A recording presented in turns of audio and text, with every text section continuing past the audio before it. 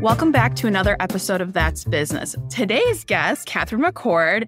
This is her second time now on the podcast. So if you listened to the first episode, I joked about how Katherine quite literally slid in my DMs and wanted to be on the podcast. So we wanted to give you an update of how our first date in our relationship evolved over, 2 years? Yeah. We're just going to treat this like a date. It's fine. It kind of is. If you think about our relationship in a weird way, it is almost like that. There was the first meeting, like there were all the conversations leading up to the first in-person meeting. There was the big reveal at the in-person meeting, right? Then there was the awkward follow-up or not so awkward follow-up. Like it actually kind of has been the same thing. You think it has, honestly. So we met in October of 23, finally in person.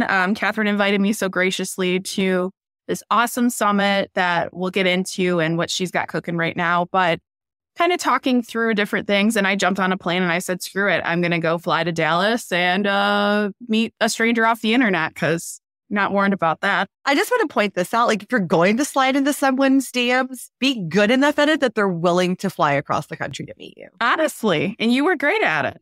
And it worked. So I go to Dallas. Of course, it's a match made in heaven. We meet. It's great. It's even better in person. It was even better in person. With the follow-up and all, you have a lot of exciting things happening. So I want to talk about, refresh the people that maybe didn't listen to the first episode. What do you do? Give us a little synopsis of who you are, what you do, your specialty, and then we'll dive into what you're up to now. So I am a people operations and inclusion specialist, and I do consulting around those topics. And I go across the country and now even across the world speaking and teaching along those lines. I specialize in neurodiversity and disability. That's kind of my jam, but I work with all different types of inclusion. And I've historically really rocked out with talent acquisition. That's kind of my other jam, like inclusion and then getting people hired, doing it creatively. That's kind of my jam. And I've also now gotten back into the event space. So I've been consulting and speaking and teaching, right? Like this whole time. And now I am getting back into the event space. And I have 2 really cool events coming up this year. And I can't wait. It's going to be an absolute blast. So before we dive into the events, now, if someone maybe doesn't know, what does neurodiversity look like and mean? Right. And number 2, why on disabilities, or what does disability mean? Because we've talked a lot about. Right. Yeah. Because seriously, it's a term that we all use, right? But not everybody actually understands it. So that's a very fair question. So first of all, disability, there's 3 different types. There's medical disability, which is obviously where a doctor declares you medically disabled. Legal disability, which is based on the laws in your area, right? Mostly in the United States, as governed by the American Disabilities Act and the associated governing bodies. And then you have social disability or societal disability. And that sucks. And honestly, that's kind of the bigger problem. Because societal disability has nothing to do with the individual themselves, but everything to do with the fact that society has not been built to be universal, to be accommodating. And so it's about biases and all that kind of stuff. So basically societal is imposed on somebody. It's not actually about the actual human. So that's disability. Neurodiversity is a medically visible and or diagnosable difference in how a person processes information stimuli. So that's everything from autism, ADHD, and dyslexia over to cerebral palsy and epilepsy, because both of those conditions actually change how you function at a neurological level, all the way over then to the mental health side, which is bipolar, obsessive compulsive disorder, anxiety, etc. So it's a broad scope, and it ends up being about 1/3 of the population. You said, what does that look like? Meet Angela and I. That's neurodiversity incarnate. And we're very different, in our neurodiversities, but man, is it flying. Well, and it's funny because, hilarious enough, I didn't know I was neurodivergent. I mean, I always thought something was off, not off, but different, because that's not the right word. Because in school, I mean, I am awful test taker, overthinker, but then the professors that would say like, you wait till the last night to write your final paper, you're going to fail. And I freaking 4.0'd my master's degree in final thesis because it was all papers and I'm great at writing. But oh yeah. And my mom always said, she's like, you're just a professional bullshitter is what it is. And now tagging that to this ADHD, what is it? I am a dual type with a little bit of anxiety and depression sprinkled in. So we got the trifecta here. Aren't you just fun? I am so fun, right? So fun. It's so funny because one of my employees, Destiny, she cracks me up because if I'm with another neurodivergent friend, my friend Kristen has helped us with some work stuff and she's been incredible. And Destiny sits there like, what the fuck are you two talking about? But we get it. Like, same with you. Like, we get it. We understand. And, it's like, hey, we're going on a trip. Over here. And, oh, yeah, I asked you about this an hour ago. Back to that subject. And she's like, deer in the headlights, just like, I don't understand how you two think. So what is happening here? Yeah, it makes sense. It makes sense. We're good storytellers. Exactly. Yeah. And it is different. So I do not have ADHD. However, almost all of my good friends do. I just think there is one exception that is not ADHD. And that it is just like, a really super close person to me. And so I think it's interesting how the different minds kind of complement each other, right? And kind of come together. So I have, just to disclose, on the medical side, I have a neurological disorder that causes TIAs, which are mini strokes and seizures, and then also changes how my brain functions and puts things together.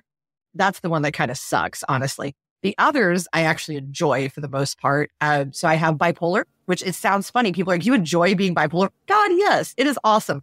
I learned to manage the depression cycles. So they're not really so bad. My mania is super fun now that we've got that. It is. And control. Yeah, it's awesome. I have zero notes for that most of the time. Once we put the accommodations in place to make sure I wasn't overspending or anything. And then I have like the OCD is super helpful. Now it can be annoying too. Like I do have compulsive behaviors that if you are around me enough, you see it.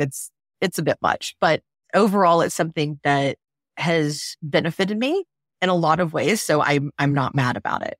It just is what it is. So I have these other things going on. Oh, and then I have misophonia, which is where certain sounds make you malfunction. Which sucks for me, but it kind of cracks up some of the people I'm around because like there's certain sounds I'll just be like, and I'm just like twitching like a nervous lunatic because of the sound. One of them is kissing. Oh, so if I'm watching a movie and people are kissing, I'm like, like I can't deal with it. Me doing it is fine. That's okay. No one else doing it is acceptable in my little brain. See, and I've been on this fun journey and maybe we need to figure this out because I feel like I also have it where my partner and I have left restaurants and we have left places because I said I can't do it. I can't do if someone's chewing too loud or if there's a scraping noise. Oh, that's misophonia. Yeah. Mm-hmm. Yep. I had to learn. And even now to this day, being at certain types of restaurants, not like fancy restaurants because they tend to do a lot to kind of take care of the sound issues. Yes. But like family style restaurants can be really challenging for me. I'll go, but it can be really challenging. And now I use loop earbuds. That's a plug for them. There you go. Loop earbuds. Ooh. Because they stay in and you can adjust so that you can still hear all the conversations, but it mutes the background noise. That's been a lifesaver for me and a game changer. Yeah, it's bad. And not to call out my own father here, but I'm going to. He chews obnoxiously and I cannot. Like I have to have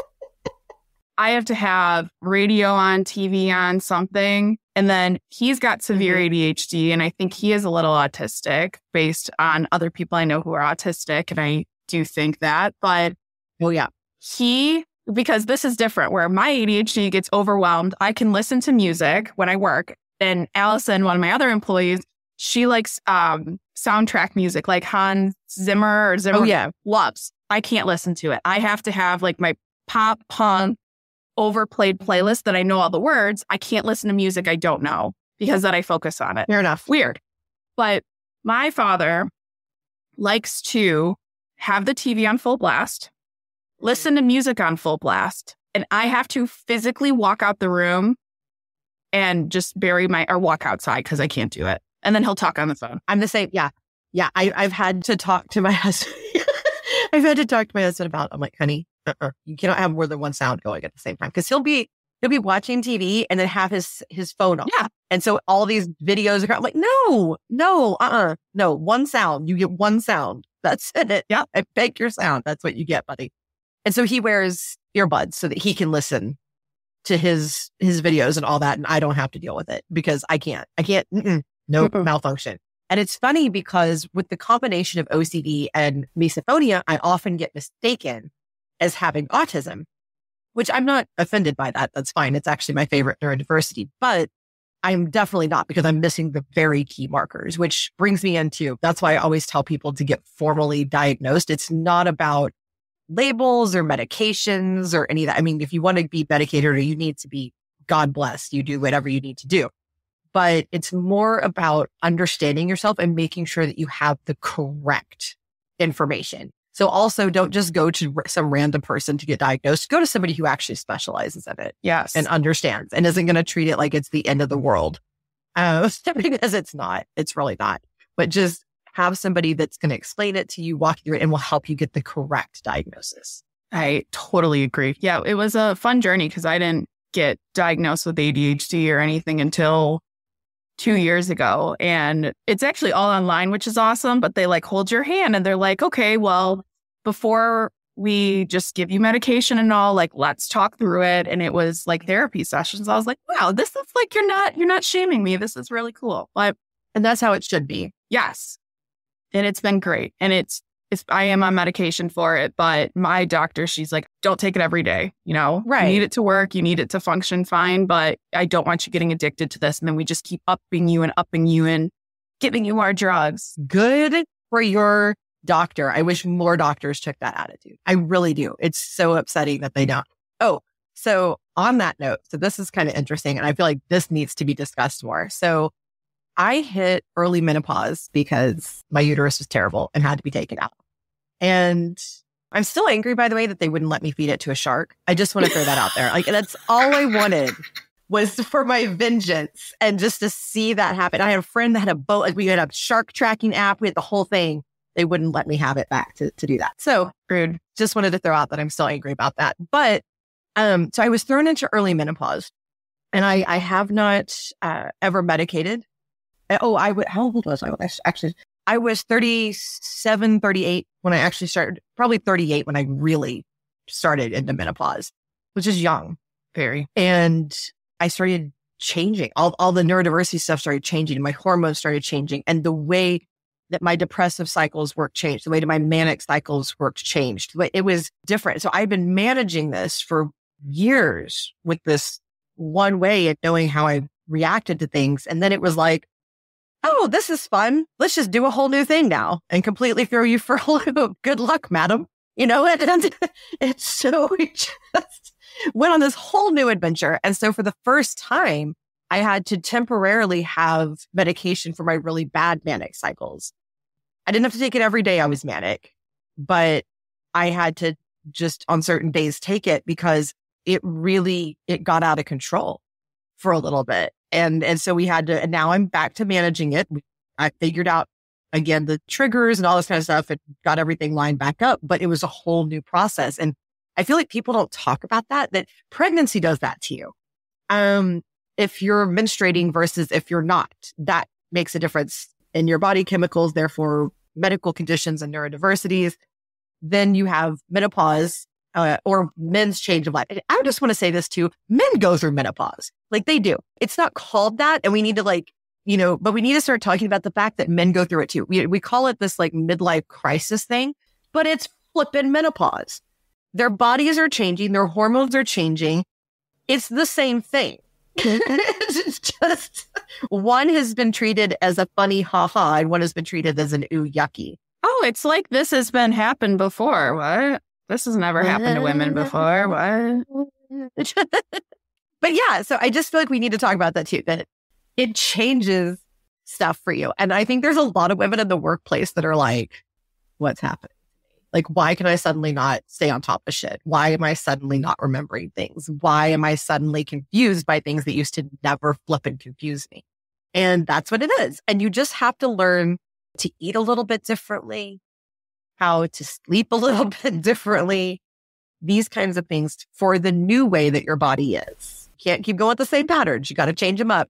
And it really does make a difference. And then you can be kind of back to your old self a little bit more. You're never going to be 100% the way you were in your 20s or anything, but it can be a lot healthier and a lot better.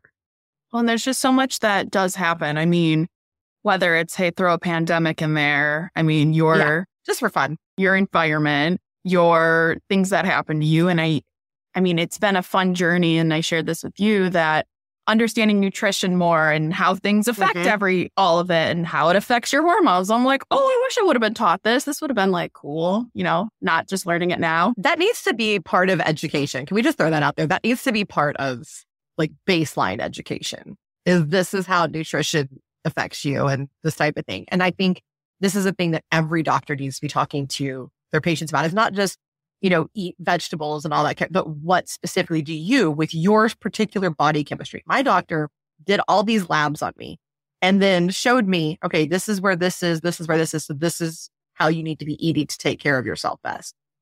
And I'm like, yes, thank you. Right. That's so helpful. And so we do that periodically just to see if there's any adjustments that we need to make. But I'm with you, like that, it's so different. And I think too, and another thing for work, like why are we not talking about how foods affect us at work? They do. Yep. They totally affect us at work. What you listen to, everything that you input into your body, whether it's sound or feeling or whatever, all smell, all of that affects how your neuroprocesses work and how your body functions. Right. And I think people always laugh at me. They're like, what do you mean you're drinking coffee past 3 p.m.? I'm like, you don't understand. It levels me out. Like it doesn't, I don't get jitters. I'm from down to level now. That's the difference. Yeah. Or sour candy is one of mine, like love. It's not like a candy issue. Like I'm not a sweet person. I could give up sweets for the rest of my life and not feel bad about it. But salt, on the other hand, absolutely not. But sour candy, then I always wondered why that was a thing. But sour candy, it's one of those things for ADHD people that helps as well. So isn't that funny? Yeah. And people just don't know that. Yeah. It's like this is unsung like helper that you can give yourself. And it's not a one size fits all. I mean, I've had friends that are like, I can't do candy. Like it takes me, I can't do it. But yeah, anyway, so we've gotten off on about, but it's so diet, cool. But that's okay. So but people don't know. They don't know. I can know. I've been on this. I just told my friend yesterday, we got dinner and she's due actually day before my birthday. She's due April 25th. And I'm like, I feel like I am 22 again, out of college, starting my first big girl job when it comes to understanding pregnancy, what your body goes through, menopause and all. And I always feel so stupid. And I ask questions. And now that my friends are having kids, second kids, whatever. And I'm just like, I'm sorry if these are dumb questions. They're like, I didn't know any of it. So yeah, we don't talk about it. We don't talk about any of this stuff. Like I try to tell my sister everything that happens to my body so that she will be mentally prepared. Like one of the things that I talk to her about, you're going to scar her. I am. Because she's like, what? What? I'm like, yeah, this happens to everybody, baby. And she's like, no, I don't want to. Like the weird hair phenomenon. Like, I don't know if you're old enough to have had, like, probably not to have had this yet. So what happens is at a certain point, mid to late 30s, you start to get random giant hairs that show up seemingly overnight in inappropriate places. Like it'll just come out of like the front of your neck and all of a sudden you've got a 3-inch hair out of the front of your neck. Or like you just have like a guy who's never had, this happens to men too, has never had back hair in his life, suddenly has like a poof of back hair on like a random shoulder blade. Like, what is that? And then the other thing that all women experience is like, you get to like mid 30s and all of a sudden, all of your body fat for some completely unknown reason goes straight to your underarm. Oh, that's fun. Yeah. And then it just starts jiggling. And you're like, I work out and stuff. Like, what is happening? Why? Why is this here? What? I don't need a wing. I'm not trying to fly somewhere. Like, what's happening? Why is that where it went? It's weird. All of your fat goes to weird places. Like I legit kept getting weighed at the doctor and I was like, there's no way that's my weight. I'm looking at myself in the mirror. I'm like, my body curves in, my waist curves in, my tummy's relatively flat, not super flat, but flattish, and all of a sudden one day we have this full body mirror in our, as you go from our bathroom to our closet. I just happened to catch a glimpse of myself. Girl, all my fat went to my back. All of it. It just migrated. It migrated from the front around to the back. And I was like, what happened? So completely new workouts are needed to keep fat and shine. It's a true thing. I wasn't prepared in the early 20s when you just like have hips one day. So I've always been curvy gal, but I was like, oh, this is fun. Like I haven't gained weight, but that's cool. So so much fun. This is fun how I look completely different. Now pants are weird. Okay. That's good. Yep.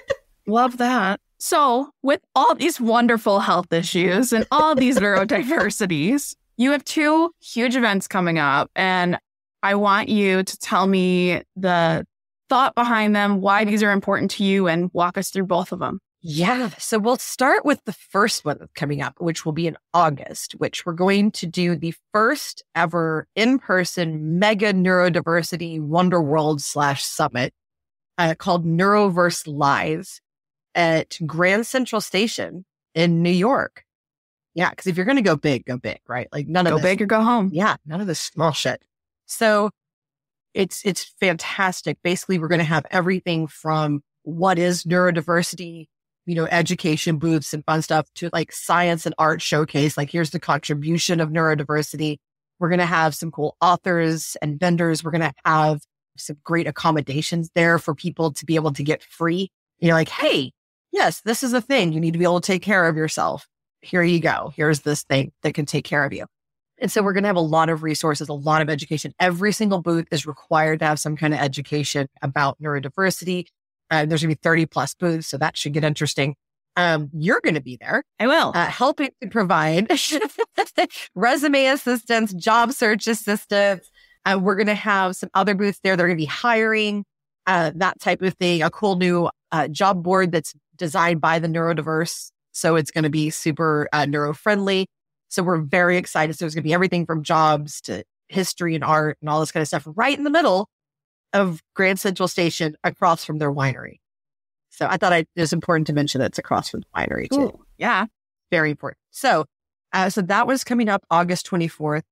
Cannot freaking wait. It's free to the public, by the way, 100%. Everybody is welcome. Oh, cool. Yes, because we want to show the awesomeness of neurodiversity. It's not about making money. It's about we're so awesome. Y'all should know about us and how cool we are. So it's a chance for us to showcase ourselves and also support our community. And one thing too that I learned, this is kind of a big piece of this too, but we're not making it formal because I feel like that puts too much pressure.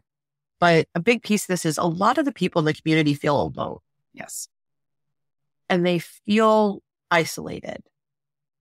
And so bringing a bunch of us little human octopuses together in one space gives a great opportunity to meet and greet and get to know one another. And there's going to be a virtual platform where they can, connect if they want to, but it's a great chance to get to talk to other people in your community and realize that you're not alone, even if it's just the people at the booth, just to have that. So that's a big element of it too. So that's the Neuroverse Live. Cannot wait. August 24th. It's going to be super exciting. And we are still looking for sponsorship, by the way. Just going to throw that out there. Although we do have some great leads on that. But then the other events, which you're also participating in. Because you're obsessed with me. Our date went so well. I just can't stay away. I can't get enough. I can't. I need you in my life all the days of my life. So the other one is also a spawn from the same charity. And it's semi-based on an event that I was helping with for the last couple of years that's run by a friend of mine who, with her blessing, I have split off and kind of done because she's kind of going a different direction with hers. I'm kind of taking this piece on over here.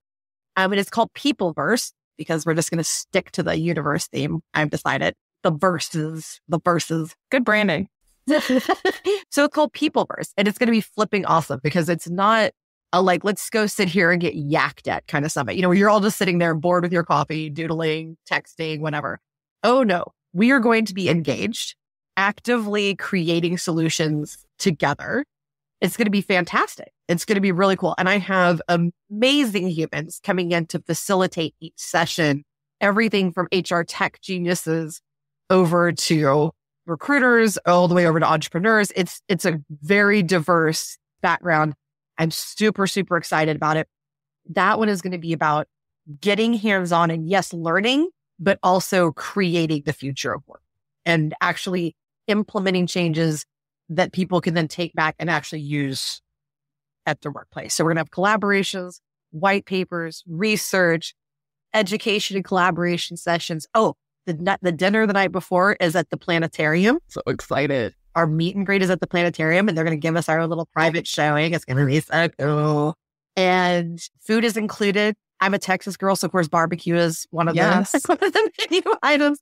But it's going to have breakfast and lunch both days. It's going to be super fun. It's not expensive to attend. Highly recommend. Oh, it's a limited inclusion. So we're only having a total, including the facilitators, of 50 people. So that means that there's only 40 slots. So come join us. It'll be super fun. So exciting. Now, getting back into doing events, like what was your calling to do these? And plan a massive event at Grand Central Station in August and then turn around like, we're going to do another one in Dallas and, 2 months later. Because why not? I'm not going to lie to you. Part of that's mania. I'm here for it. I'm like, I want to be you when I grow up and have the energy to do all that.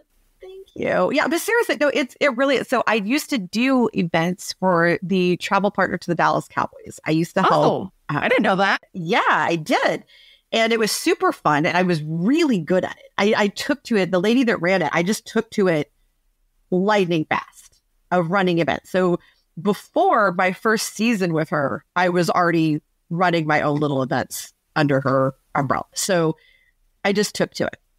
And so now, like, fast forward, I'm like, you know what, and I've done some other events along the way, like fundraisers and stuff like that for different charities.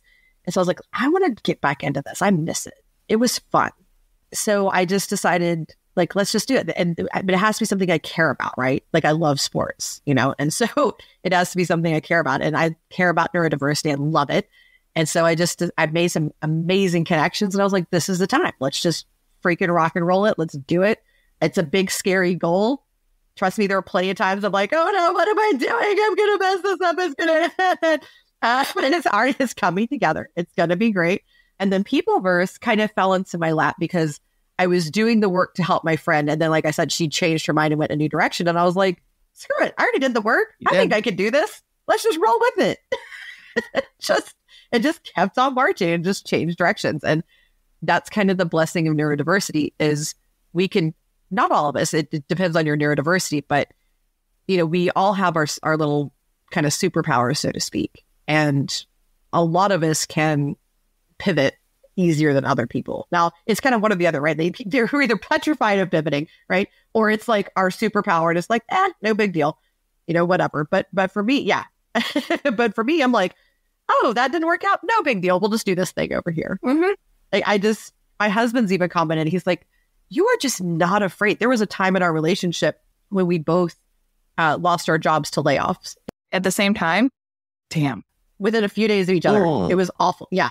And I just went, okay, like, it'll be okay. I was not stressed. I was just like, well, all right, like this sucks. It's not the best thing, but okay, no big deal. We'll just pivot. We'll do this and this. And we just made it work. My little brain just went into, okay, we're just going to problem solve this thing and it will be okay because we have these skills and it will work.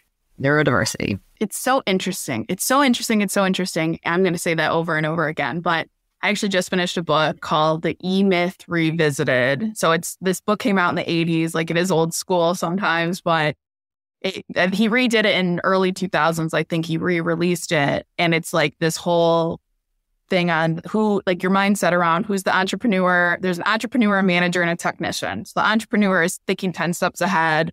They're thinking of ideas. They're thinking like, what's next? Manager kind of manages everything and go with the flow, almost like a project manager there. Right. The technician is work fulfillment. And you have to have all three. Yes. You have but to. The book is about why most small businesses fail. So a friend recommended it to me as a small business owner, and we think the same way.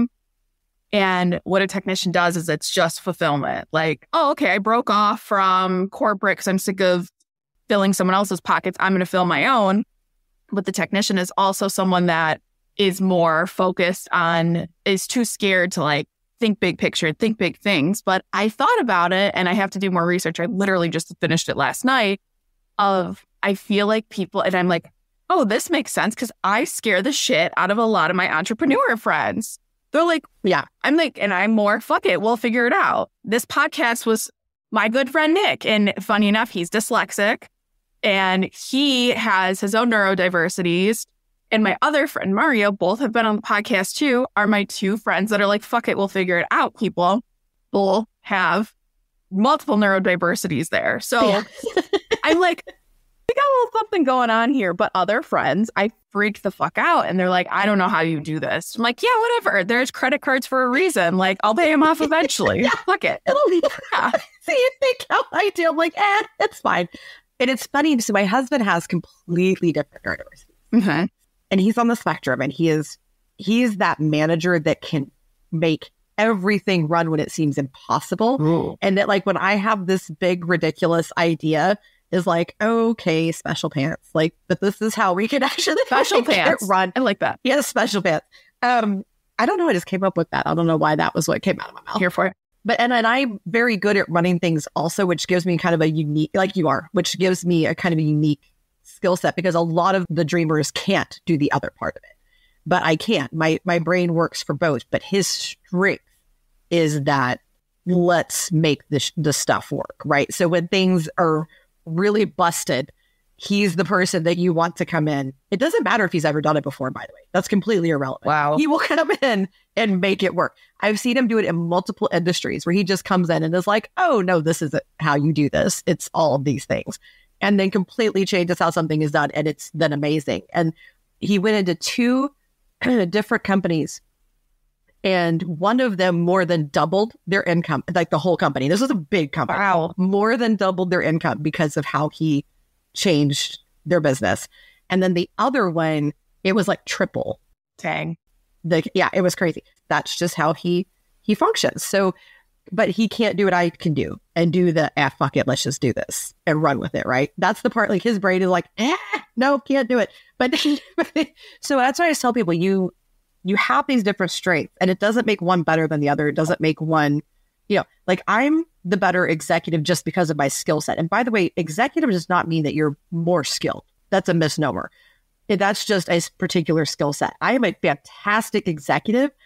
I'm a decent ground manager, like decent. He is spectacular at ground management or the technician. Like, so he could be that project manager or the technician, either one, and thrive like a mofo. I'm over here as the entrepreneur / executive, and that's where I live. The rest of it makes me nuts. I can do the project management, but it makes me a little bit bonkers to be limited like that. Yes. And to be kind of smushed out. Yeah, I can't do it. No. So like the policies and procedures and we went through this like 2 years ago and shout out again to Nick. That was great to help with it. But I wanted to throw my head through the wall. And I'm like, I hate doing this. Like I was like throwing tantrums. I was like, this is stupid. I love policies and procedures, but I have to be allowed to just create them and then send them out for approval. And then that's it. Like I can't do the let's sit down and have like 50 meetings about that. No. Just let me do it. Leave me alone. And then you can just look at it afterwards. Yeah. I'm more of like, I have my idea. Okay, you execute it. Or I help execute, but this is what I am envisioning. I'll get the people. Like you build the ship, I'll get the people. And then they'll come. So yeah, I think it's the OCD in me that kicks in that allows me to do stuff like that. For sure. Right. That's what it is. Because if I only had the mania, stuff would never happen. It would never happen. Or if I only had whatever cycle I'm in for the bipolar, that would never happen. It's the OCD that kicks in. That's like, we must complete this. We started it. We must complete it. Oh my God, it's not done. We have to keep going. Oh my God, now there's this detail. Now we have to talk to this vendor. Now we have to do this. And it's just, but the OCD, but it has to be done meticulously. It has to be done correctly. I also work so fast that that's actually something I have to warn people about. You do. That are going to work with me. It sounds like a brag, and in a way it is. But yeah, you've seen it. Like, you've actually gotten to see it. And I'm like, no. When I say I work fast, you have one thing in your mind. Let me explain to you what this is actually going to look like. No. Like, I will get on your nerves because I'm going to be way over here and you're going to be way back here. But I appreciate it because I feel like you've thought it out already. I'm trying to explain it because I've seen it in action multiple times, but where I feel like when I have a vision or I'm like, I know it'll work, I can see it. And you're like, okay, here's the steps to get there. And I already figured it out. And it's like, okay, yeah, take whatever you need. I'm there. Yeah, I'm already there. So you just, you figure your stuff out. I'm good. Yeah, I know what you mean. Yeah. And I have 3D model thinking. That's one of my neurodiverse superpowers. I didn't know that was a neurodiverse superpower until I started like really learning all of that stuff. But I have 3D model thinking. It's like my events and stuff. Like, I can see them in my head. And that's why they end up looking really good. Or I can see how a certain project needs to look, or a technology that I've designed, because I've also helped design a couple of technologies. Casual. I can see what it needs to look like in my brain. And so then it's just making it come to life. You know, like I tell people, like, I can't code for crap, but I can design a technology because I know what the UI UX needs to be and I know what it needs to do. And then I just tell them that, and then they do all the behind the scenes. Really cool, amazing stuff. That's awesome. You're just one of the most fascinating people ever. I think I'm just weird. You're not weird. Who's normal? Who's normal that you know? I hate this whole concept of like normalcy. I'm like, who the fuck is normal? Like, what's normal?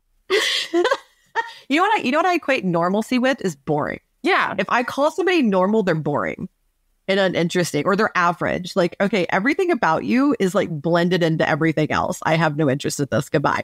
And I am that person, by the way. And so, like, I get teased because I'm the person that will like say a baby is ugly. Like, that's not a cute baby. And I'm the same way with people. I'm like, no, they're a potato. I don't like them. This is not an interesting human to me. So if you've ever been called a potato or bland or average, just know what Katherine means here. So, or if I meet your baby and I immediately compliment their shoes, understand what I'm really saying is that kid is not cute. You got yourself an ugly baby. Damn, that's an ugly baby. Sorry, that's a song. That's an actual song. Note on that. I mean, I feel like the beauty of being neurodivergent is you say what other people are thinking. Yeah. Less filter. And it's not in a rude way or to say like, screw you type way, but no.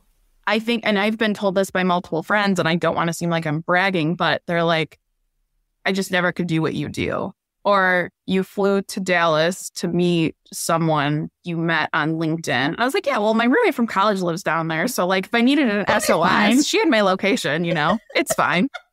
But so in case I turned out to be a serial killer, it was fine. It would have been okay anyway. But I would say a good quarter of the people that have been on this podcast, I've met off LinkedIn or online that I've ended up meeting in person. And I think it's instead of saying like, oh, I wish, or I wish, and that's why my partner and I compliment each other very well, it's like, hey, want to go do this today? Or hey, want to go do that? Or hey, I was thinking we should go here. We should go there. And it's like, okay, let's do it.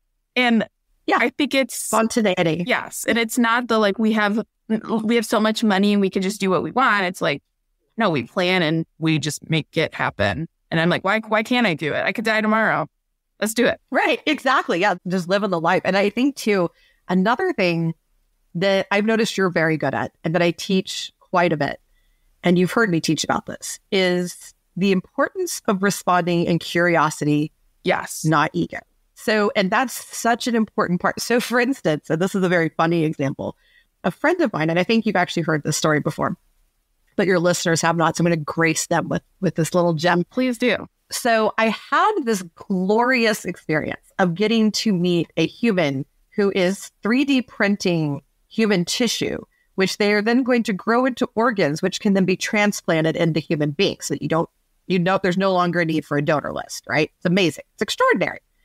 So I communicate. So they're 3D printing human tissue.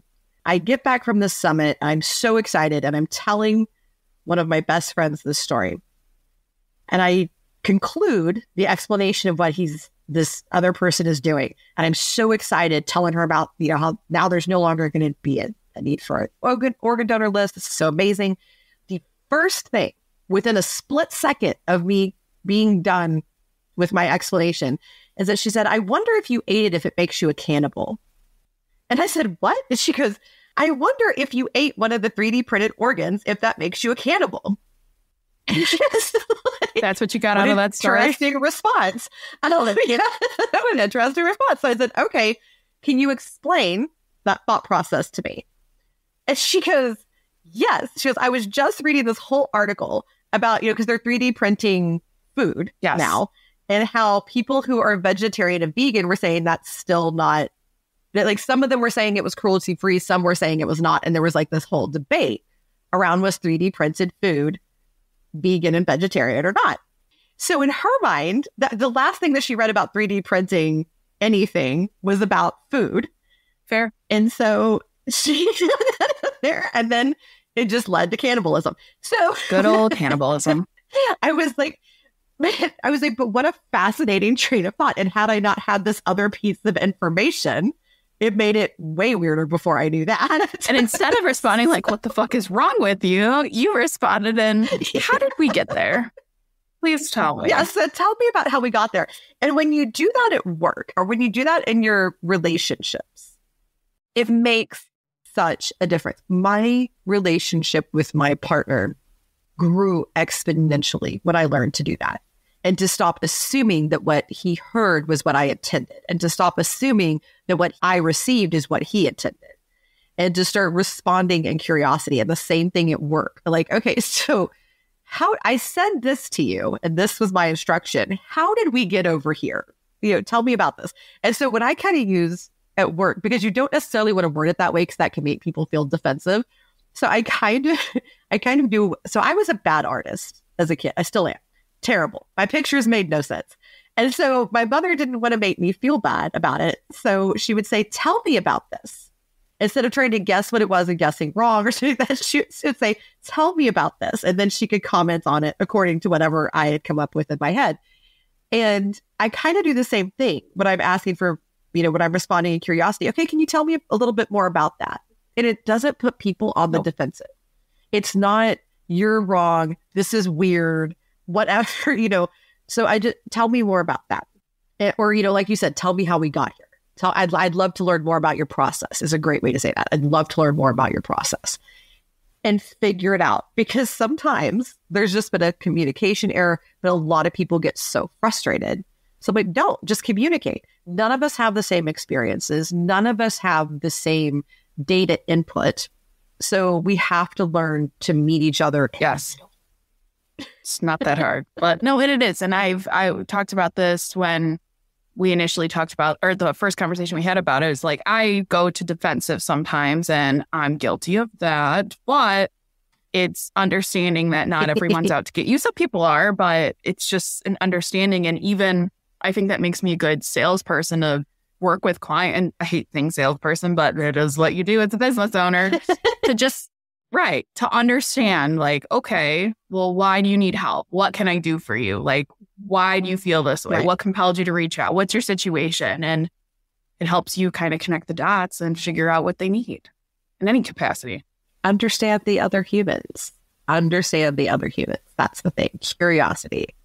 Yes. So as we wrap this up, because of course we could continue on forever, what advice do you have for listeners?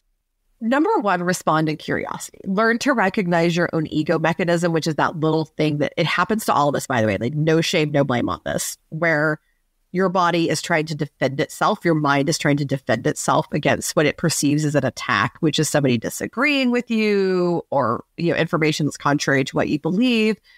Recognize that ego mechanism and say, wait, no, thank you. And then start exploring. Because when you do that, your mind expands exponentially. Your brain becomes more capable of understanding more and has more information with which to make better decisions. And you start to grow and you start to evolve.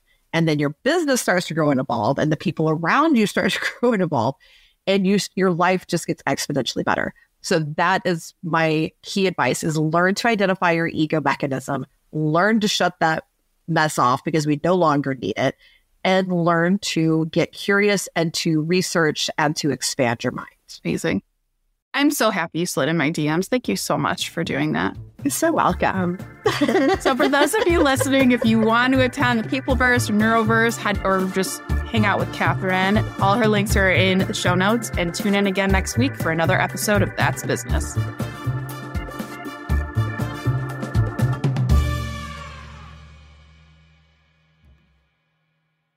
If you're looking for a career change and you're not sure where to start, the Resume Rescue can help. Sure, there's no such thing as the perfect fit for everyone, but here at the Resume Rescue, we're on a mission to find the perfect solution for you. Whether it's changing careers, updating a resume, learning LinkedIn, or practicing interviewing, we have you covered. Find us online at theresumerescue.com and find all of our contact info in our show notes.